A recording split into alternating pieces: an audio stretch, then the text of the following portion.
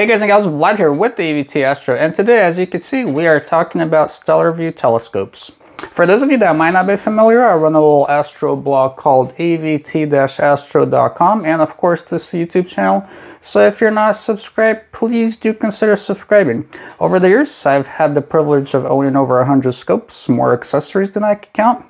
And here's a couple more of the telescopes. Alrighty, so and before we get into looking at all the pretty specs of the scopes and that type of deal, let's run through a little bit of the history of the company, just because I find it to be really cool and curious, So the company was started by Vic down in California in 1998.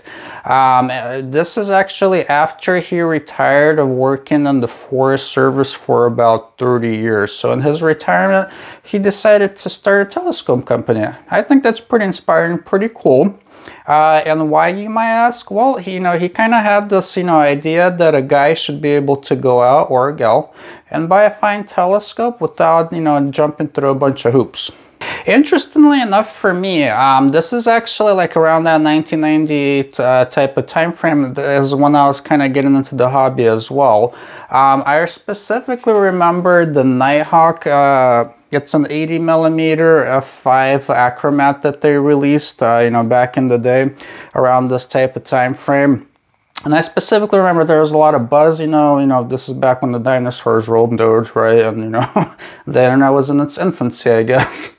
But anyway, yeah, so it was kind of like, like one of those hot telescopes that I specifically remember. I don't believe that I purchased one at the time, but over the years, I've kind of made up for my mistake with a bunch of other Stellarvues. All right, and so Stellarvue, they kind of went through several phases. So back in the day, in the early days, when they started producing, kind of like finer achromatic telescopes, they used to source optics from Russia, so from Lomo and LZOS.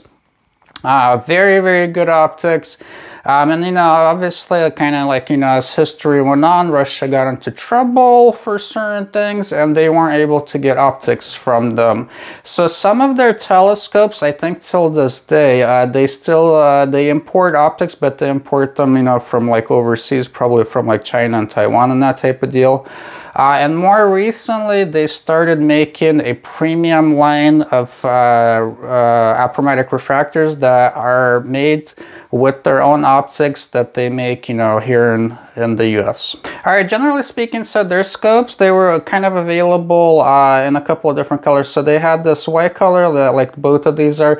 And from the ones that I remember seeing, I know that they've had like kind of like, the typical gloss type of finish.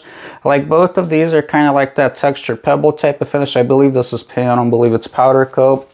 From what I've seen, they're both actually, pretty high quality paints. I haven't really seen very many of them with chips and that type of deal. I, again, personally prefer the kind of like the textured finish. It doesn't show scratches or scuffs or anything like that. The other thing that they kind of offer is essentially two focuser options. So there's the focuser option of the Stellarvue focusers that they make themselves. And they also offer the option, if you're not familiar, with the feather touch focusers, which are, I'd say bar none the best focusers that money can buy, essentially. Alrighty guys, and so generally speaking, fit and finish on these, I honestly have nothing bad to say about them. I've probably owned like, I don't know, like I'd say at least probably like 6, 7 Stellarvues. All of them had a, like nice fit and finish. I've never really had any issues. An early example that I had of a 4-inch APO that they made with the Russian optics. This one had Lomo optics. It kind of had like glossy type of paint, and this thing was like from like 2004, 2005 time frame, so it's kind of an older model. That one, it's kind of nitpicking, but it did have the tube did have like a couple of places to where there was dust in the paint. Again, that's kind of nitpicking, and there really wasn't like like a bunch of it. There was just like a few specks. So if I'm to nitpick, that's the only thing that I'd say that I've seen with older models. Okay, kind of keeping with that scope, the SV4, the one that had the Russian optics, It was one of the best, probably the best 4-inch APO that I've ever had. I mean, just super sharp optics, contrast was amazing. Sharpness was just totally amazing on it as well. Kind of moving on to the more recent ones that use kind of like the imported, you know, I'd say like Asian optics probably. Not exactly sure where they import them from, but I'm guessing somewhere in Asia. I have had the SV130 a few years ago, and guys, let me tell you, even though that was kind of like more of like, you know, I'd say similar optics to what probably like William Optics uses and some of the other metal brands, but man, that thing had a really sharp image. It was actually like one of the most memorable scopes that I've owned. That particular one actually had a 3-inch feather tetrafocuser as well, so I mean, it really felt like a very, very premium unit. Alrighty, and kind of moving on to the newer optics, the ones that they currently make in America. The scope line that they, you know, use those in is called the SVX line. I personally have not had a chance to observe with one or like image with one, but from what I understand from everything that I've read about them, I mean, they are top notch. And honestly, guys, you know, like some of the brands, like, you know, for instance, Astrophysics right now, it's considered to be probably the best, you know, refractor brand. That's kind of how they started. At first, they weren't, you know, per se like appreciated for what they are. And I, you know, personally believe that this new SVX line from Vic, I mean, it probably will be just as highly regarded as, you know, any of the, you know, like super premium brands that are out there right now. Alright guys, so yeah, in conclusion, I mean, out of the dozen or so Stellarvue refractors that I've personally owned, I really, you know, like I'd say that the craftsmanship on them is really good. The build quality overall is really good. Optics wise, you know, it really depends which one you're looking at. Like if you get one of the newer SVX, you know, models, I'd say they're, you know, like as good as they get realistically in a refractor.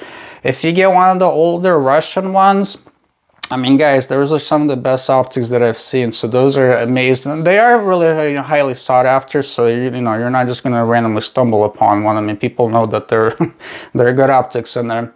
The ones that kind of like, you know, like these two guys that kind of use the imported optics, you know, like I always say, they're kind of like, they're kind of hit and miss. You could get a lens that's super duper amazing, or you could kind of get more of an average lens. From what I know, they do offer test specs sheet that you could pay extra for on some of these models. So like if you do get one with this, you know, spec test sheet, you're pretty much, you know, guaranteed that you're getting a really good scope anyhow. Just generally speaking though, from the ones that I've owned, I mean, they've all been awesome. So anyway, hopefully you guys enjoyed this video. Hopefully it was informative if you are considering a Stellarvue telescope. If you guys have any questions, comments, or anything like that, leave them in the thing below. If you're not subscribed, please do consider subscribing, and I'll see you guys in the next video. Bye.